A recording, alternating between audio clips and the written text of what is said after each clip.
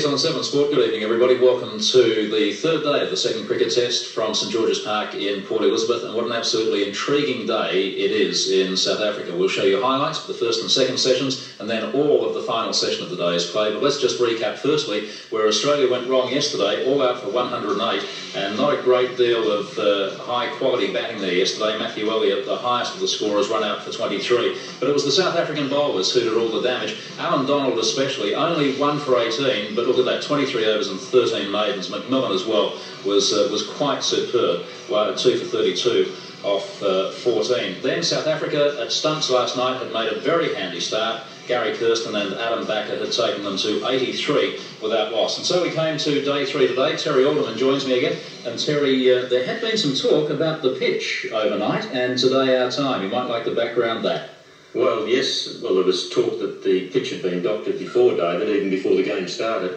And then we had an opportunity this evening to actually ring Port Elizabeth, and I actually spoke to Andrew McLean, the groundsman there. Okay, and the suggestion was that he hadn't put any hessian on? No hessian. To protect the pitch.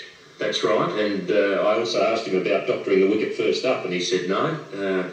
He said that they needed to keep some extra grass on there, and the fact that the hessian, he's never put hessian on. But Jeff Hammond, the former South Australian? Yes.